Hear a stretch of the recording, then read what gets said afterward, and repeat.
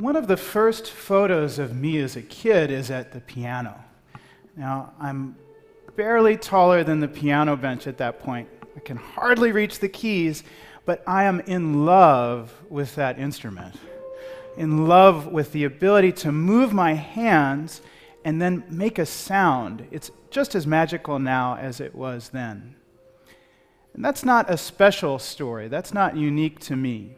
If you talk to other musicians, and especially other composers, you'll find many of them have the same story. They often even have that same picture.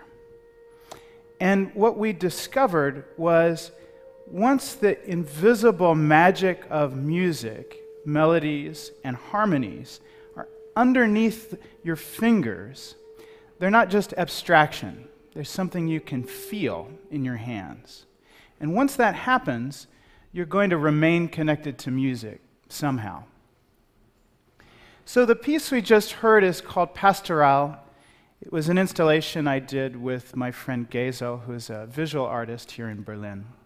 And it's a reinterpretation of Beethoven's Sixth Symphony, which was also one of my favorite pieces as a kid. I stretched out the melodies in time. Now, Beethoven is unique. You can recognize a Beethoven piano sonata as a piano player just by having someone rap their knuckles on the side of a piano. They don't even have to hum the bars. Beethoven's ideas were that physical. Of course, that's true of us specialists or piano players, but it's probably true of you too. So if I go, ba-ba-ba-bum, you think, and so on. I won't sing the whole Beethoven Fifth Symphony, but it's there. It's physical. And I think that whether ideas are musical or not, for ideas to be successful, they need to have that same physical, emotional connection.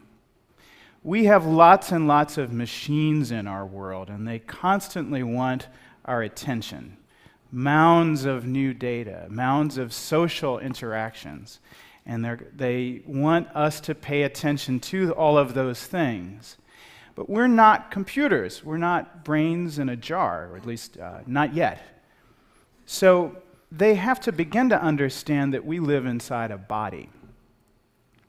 Musicians have been working on that problem for a long time too, and actually, speaking of the Soviets, one of the first inventions, first electronic musical instruments was invented by a Russian gentleman named Leon Theremin almost 100 years ago. And he wanted to find a way to use your hands in the air as a way of playing music based on what he knew about radio technology. So he mapped one hand to pitch, so you could go, and one hand to amplitude, to volume. And together, you've heard this sound too, probably in science fiction movies, is you get this, that sound. That's my human theremin for today. So standing in front of me is the modern descendant of that technology. There's an Xbox Kinect camera.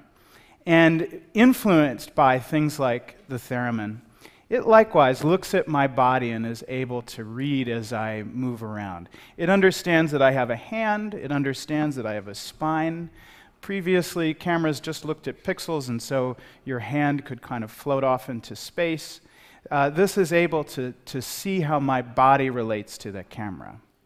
And this isn't something that just I own. This was one of the most successful hardware launches of all time, the first Kinect camera. But when it came out, we had to hack into it. Microsoft didn't give us the tools to work with it. Now the new Kinect, times have changed. And the next Kinect, Microsoft began working with artists. And they even open sourced the tools they were developing.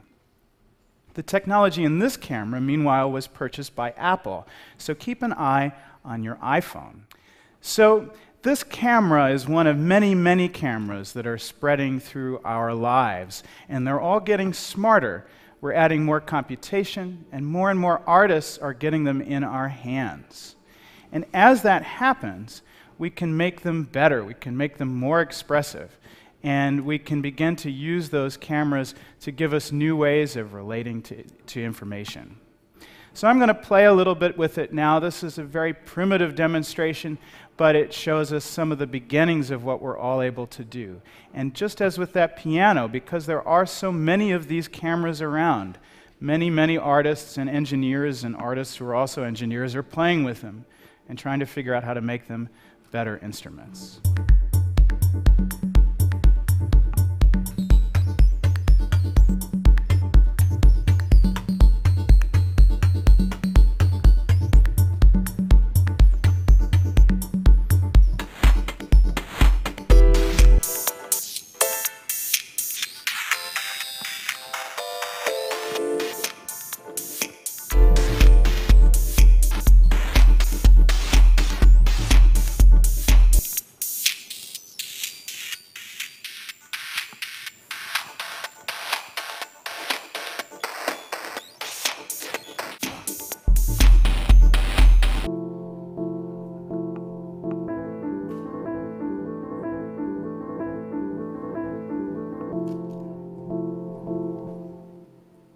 Thank you.